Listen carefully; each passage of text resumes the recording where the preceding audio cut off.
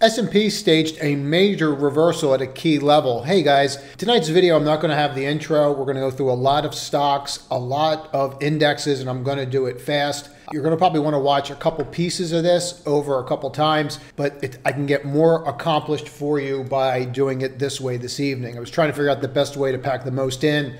This is the way to do it. Let's get to it. So first and foremost, we have to look at what happened today, and then we have to discuss what we're going to do about it. So first and foremost, there is our 55 on the ES, and we need to talk about that now. So what we're going to do right now is we're going to get rid of the 22. We're going to get rid of the 12. For those that are new, welcome. We use the 55. You should use whatever you're comfortable with. So I just want to discuss this. You get over the 55, which I use for marking institutional support, and then they automatically crack you down and encapsulate this bar. Now, when they do this, there's a couple things that take place. Number one, you encapsulate the bar, so you're creating what? We are creating a bearish engulfing that usually leads to downward action. On top of that, what I don't like more than anything is we're seeing this little bit of a line start to form. Let me show you the line, and you'll see it right in here. See that right there? See how you're breaking there? So that usually leads to a test of right around this level. I would watch that. That's 43.55. Let's get you an exact level on that. And I'd mark these down for tomorrow. We have Jackson Hole tomorrow. Now, you remember what happened last Jackson Hole? Maybe you don't, but we dropped 5%. 43.46 is what they're telling me. This appears to tell me 43.50. Let's drop that magnet on right now. Let's get to that magnet and make sure that that's perfect. So you're going to want to watch that 43.50 tomorrow. Am I surprised that we sold off today? Not surprised we sold off. I am surprised at how strong the sell-off was, candidly. We could sit there and talk about, is there going to be some other kind of reaction out there? I think we sold off for a couple reasons, but nonetheless, we have to respect this right here. We have to respect that we hit the 55, and since we broke the 55 here, we have not closed above it. And that's a key level. I'm going to do it again. You broke the 55 here. You have not closed above it. Today was our day. Now, we're going to go through a bunch of names. There's some long-term names out there that came in today. That long-term I like, but that doesn't mean that they can't be weaker. 43.50 needs to hold. I know you're looking at this right now and saying, well, how's that going to happen? You're just assuming we're going to get there. It would be very rare to have something like this and not have some kind of follow through, especially with earnings this evening. And we're going to get to a couple of those. But I would focus very heavily on this level. I would mark it down. This would be my resistance level, that 55. If you use a 50, use the 50. That's entirely up to you. I will just show you something very quickly that I get asked a lot about. Why I use these different levels. I'm just going to drop this in so that you can see. Okay, I tried to get above the 55. I couldn't get above the 55 here, right? People are still waiting to see if you're going to reject the 50. I already got through the 50. I already know you're going to reject. This tells me key reversal and rejection levels faster than people that are looking at the 50. I'll give you another example. Right here I am. I know over here that I got above the 55. You don't know because you're looking at a 50. All right. So this gave us a signal. And we acted on that signal on Friday, and we did quite well with that trade in the room. I think I actually showed that trade. So there's two reasons that I use the 55. I can get more into the math behind it later. I really want to focus on the names and what transpired today. Before we get into NVIDIA, we need to just talk about NQ. One more time, 43.50. He speaks at 10 o'clock tomorrow. His last speech was 8 minutes long, and the market went down 5%. So here we are at the top of the chart. I don't like this pattern. I don't like it at all. Now, you'll know that the 50 is going to be up here somewhere. Tried to get over the 55, couldn't. Tried to get over the 55 again, and what? Couldn't. We just have to respect that. You have to respect the bullish or the bearish engulfing. It doesn't mean that we're automatically going to go back to 12,000, that there's a credit event, that the world's going to collapse. It just means that for now, we hit here, and we were unable to close above it. It does mean a couple other things too. It does mean that we are back below the 12 and you have a 22.55 cross. None of this should make you feel warm and fuzzy, right? I mean, none of it should make you feel great about the way that that's acting. But the bottom line with it is what it is. We should have pushed through off of NVIDIA if we were going to. We didn't. Their quarter was excellent. I mean, there's nothing you can take away. People are going to say, oh, it's the PE. We'll get into that in a moment. But if you look right here, you just classic rejection.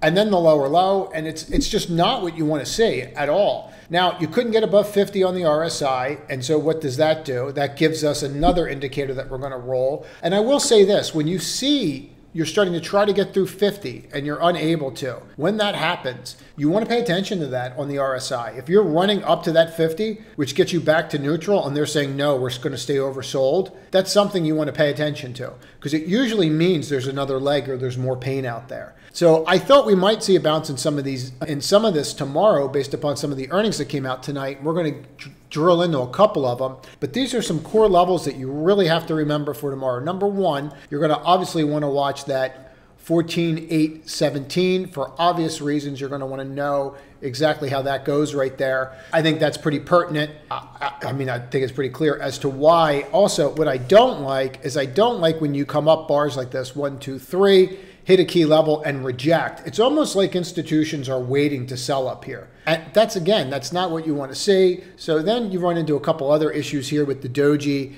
And there's some things that we have to focus on, like, are we going to break that doji? Are we not going to break that doji? I don't have an answer to that just yet, but you need to pay attention to that level. So that's another level, 14,609, that you need to pay attention to tomorrow. You can see it right here, okay? So I'm giving you exact levels because tomorrow is going to be pretty fierce. You're going to have a lot of volatility tomorrow, and you're better off being set up. It's one of the things I went through in yesterday's video, and I'll link yesterday's video at the end. So if you watch the pre-market today, we'll get into how we handled in the video. It was exactly as we went through the pre-market. As you know, if you're not new here, you know all these videos are linked together starting with Saturdays, and then we cover in the pre-market, and then I cut live pre-market, and then we do a post wrap-up at the end. So subscribe to the channel if that's of interest. And I do appreciate those that are sharing this. You'd be surprised the amount of emails that I'm getting from people that are saying thank you, mostly for keeping people out of harm's way, which is usually, 60% of the battle. Now, if you look at this, we will note this because we've been going through it all week. We've been saying you have to watch this. Here's the symbol, SPH. S&P stocks above the 200-day moving average on a percentage basis. This is a percentage calculation. 50, and what happens? We start to underperform. Tried to get above 50, couldn't. That's a break, guys. That's a clear break. Does not get any clearer. I would expect the S&P to underperform now, and that means that I would expect it weaker.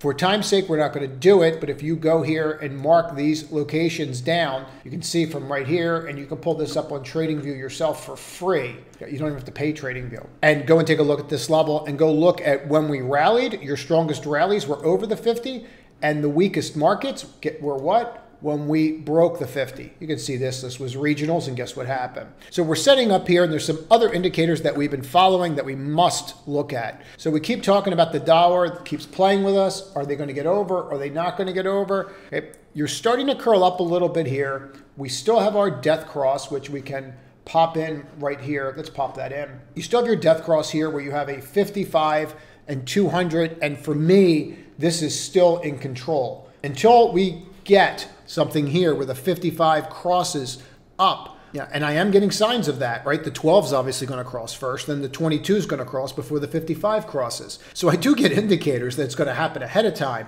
But am I just getting overbought again? I mean, we didn't really make a higher high, but you do have Japan that has become an issue. We do have the Fed that it's becoming very clear after Japan. They're not done, most likely, right? They might hike again, and we had them done. That's what everybody had. So the dollar is becoming an issue.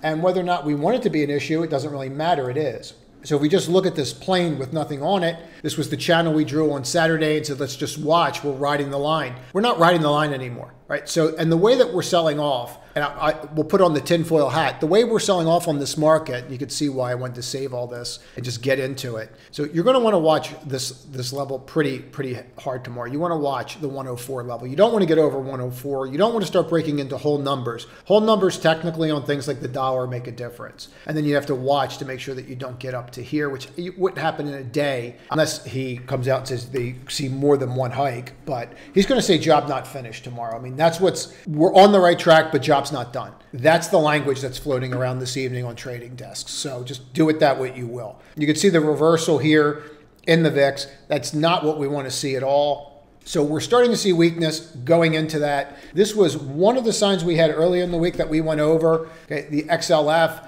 And look at this reversal. that is just nasty. That's a shooting star on the sector. You can see where we rolled right here. That is a clear rejection, and now this is another clear rejection. This is not what we want to see. I cannot be any clearer. I was looking at the charts, looking at the indexes, looking at the futures, and my sense of it was, okay, well, we're selling down, but are we selling down? That's something I need to be concerned about. And then you start running all your charts at the close, and you start seeing that all of them are really closing below key levels. Even Netflix, that has nothing to do with tonight, nothing at all. But let's jump into NVIDIA. So if you watched this morning, we were pretty vocal about what to do. And we said that, hey, you're coming in and you're already overbought.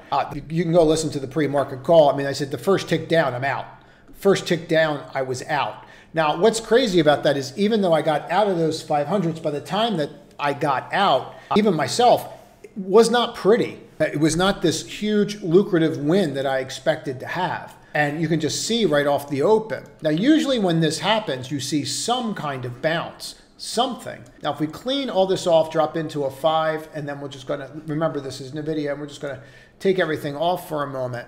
And I just want to go through this so that you can see. Let's get that off, and let's drop this down as well, and that down. Okay, let's get rid of it. So if we just look right here, all right, perfect. So this is 5 minutes, and we're looking at NVIDIA. And what you're seeing, usually it's retail that sells, but in this case, we had no bounce. Look at this 1 minute. There was no bounce. And then you just formed a bear flag. And what was crazy about it was just how systematic it was. Look at this. Look at this with the VWAP today. This was crazy how just systematic this was.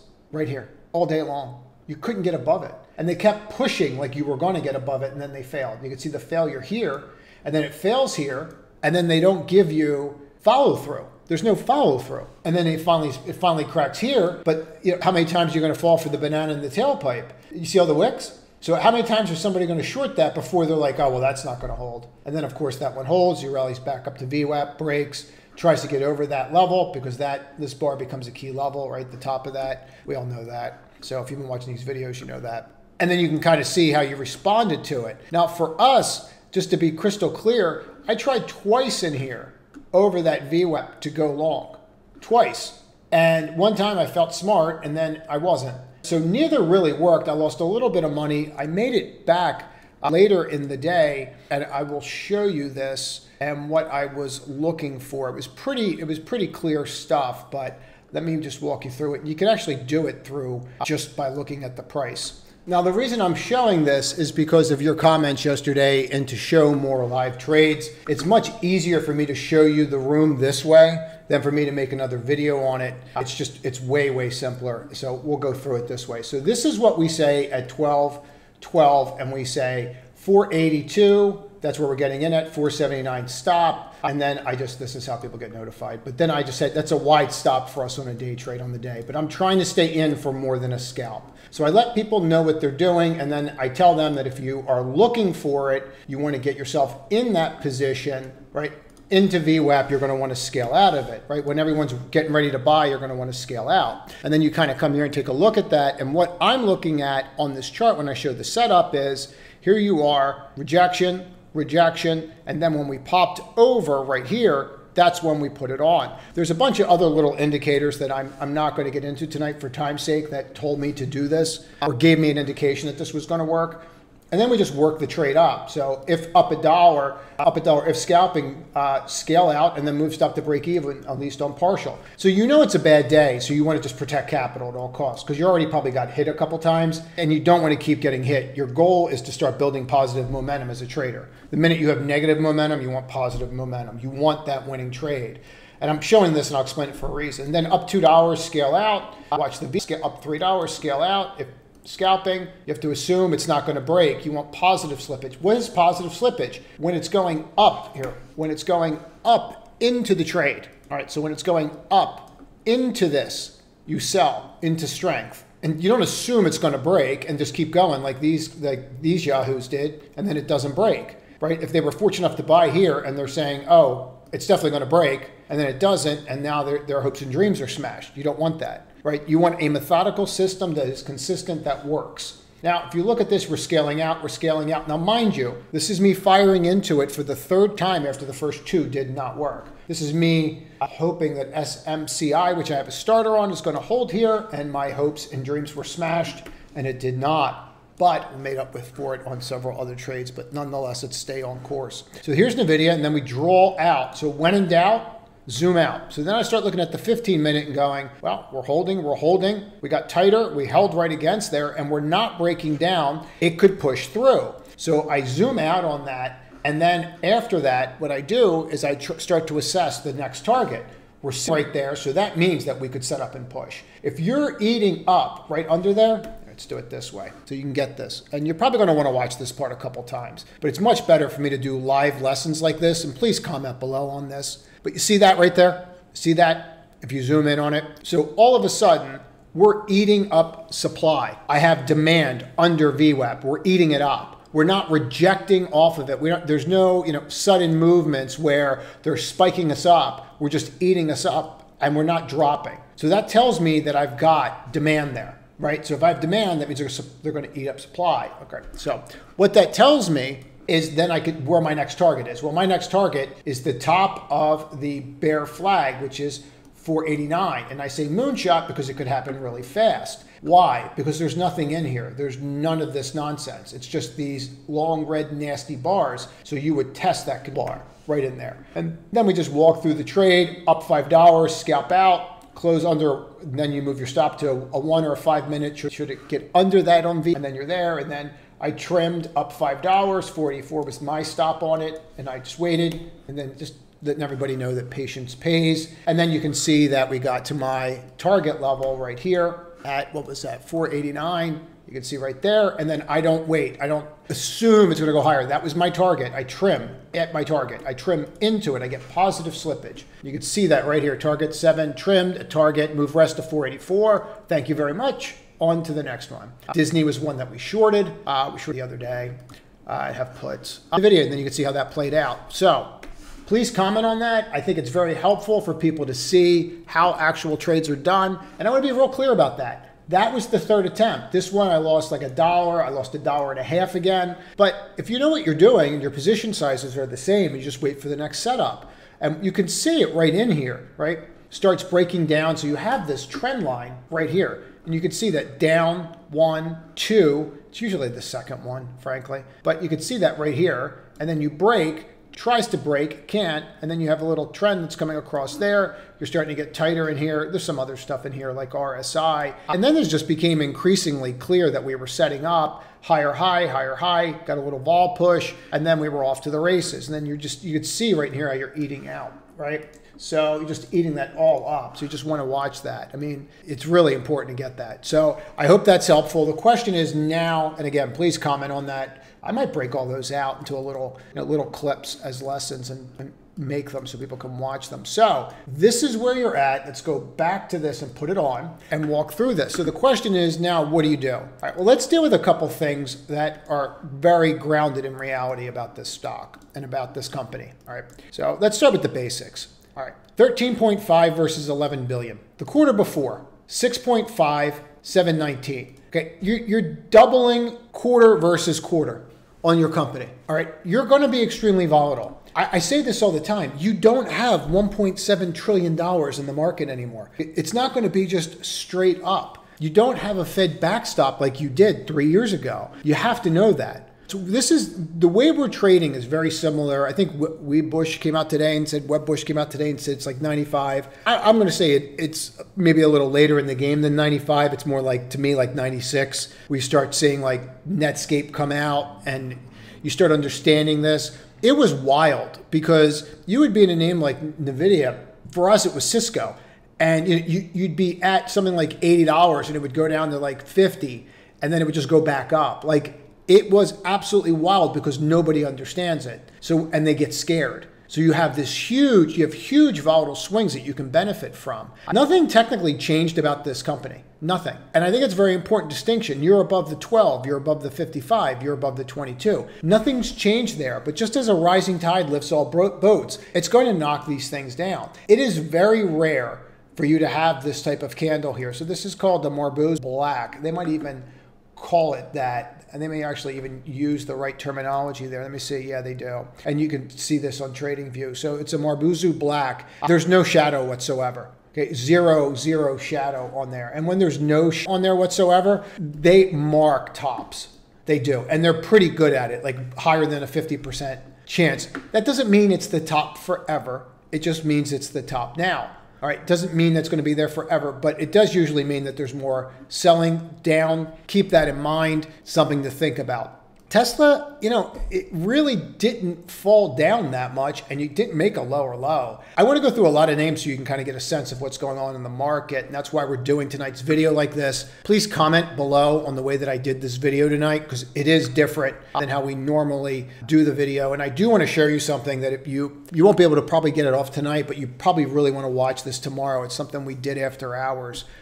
But if you take a look at Tesla, you can't even get above the 12. You have a 22.55 cross. You should know these crosses by now if you've been watching these videos. I mean, you can literally go and run scans for this stuff on your trading system. Who's below the 55 or your 50, whatever you use. I don't like when you're trying to get through a 50 on the RSI and you can't do it. That does not make me feel warm and fuzzy. Watch to see if you break here tomorrow. Everything's going to be on Powell. Powell is going to come out and say the job's not finished. He can't possibly say job's done with the data that we're seeing come out right now. He can't. Okay, so that probably leads to equity prices coming down at least during or a little bit after that speech. Does it get as bad as it was before? I don't know. I will say this. We've had some trades on that we were just sitting with, like AAPD, that literally came like within pennies. And I mean this, like literally pennies of getting stopped out. We're short Apple through this AAPD. And now look at that. I mean, that is a classic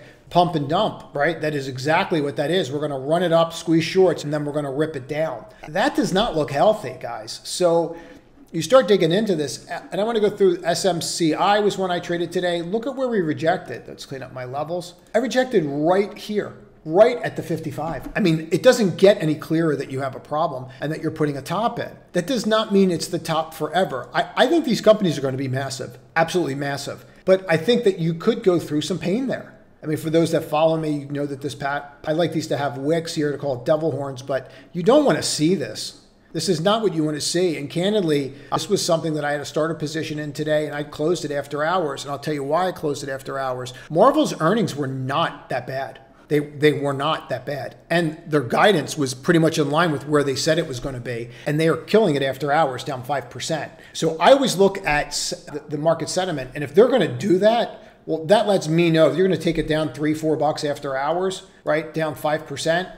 On a good quarter, well, you already told me which way we're going. You've already told me that. So you look at something like this tomorrow, and you're telling me already that semis are going to drop tomorrow, right? You're already telegraphing it. If you've been doing this a long time, or you've been doing this a while, you see the signs, right? These reversal bars, yes, usually there is more to it, but you never know with earnings coming out. Looking at this and how we move today, yeah, this is bad. And now you're coming straight across and you want to see how this acts. Well, this looks to me like a classic gap fill, to be honest. I mean, it looks like you're going to wind up gapping down to $49. Looks like a perfect gap fill trade for tomorrow, quite frankly. And maybe it's something to reevaluate when that happens. So I don't like what we're seeing there. I don't like the way that Alta's explaining their earnings on the retail side, even though it's up. They're not really explaining it perfectly after hours on the call. I wasn't crazy about that. You're seeing Nordstrom's. You're trying to hold in there, but you're having a real tough time. So I'm not seeing really what I want on that front. And I got to be honest, when I see this kind of particular pattern, down 1, 2, 3, this is 4 up and then back down, you got to be careful here, guys. You have to be really careful. And then you start going into these names like Amazon. That is a nasty reversal. So I'm not getting what I want from the market. So instead of me telling the market what it's going to do, why don't I just look at what the market's doing and make money off of it? I mean, that seems easier, right? I mean, it does seem an easier strategy than fighting the tape. Like, why bother? Just get it, take the loss, move on. Simple. I mean, it's simple. It's not easy. Believe me, I've been there. I want to go through this name. This is one of the names that we've been following for a period of time. And this was a name that actually somebody threw out pre-market once, and then I just started doing some work on it. And I do think that this is going to be the next PCG. I do think it's going to be a 0. There's some speculation that they did something in regards to the Maui documents I'm not going to go down that rabbit hole. The rabbit hole I'm going to go down is that they cut the dividend this evening. Okay, they're basically saying they're not going to be paying the dividend, and they're telling them ahead of time. So we shorted this after hours, like 11:40, 11:50. It went into the nines. It got down about $2 already. Everyone's service is going to be different. Some people do not like to short. If you don't like to short, don't short. But we got down there to like 9.11. There was like $2 there. This thing's toast. It just cannot get off the ground. My hope was that I could get a real short position off by bouncing to 20 and getting something off. And I'm just not able to do that. So we need to pay attention to that. And I just want to focus on a couple things here. Nothing's really holding. Lowe's was a good quarter. It's broken. It's rolling. And you're seeing this all over the place. Look at Macy's down again today. This is a 3-bar pattern.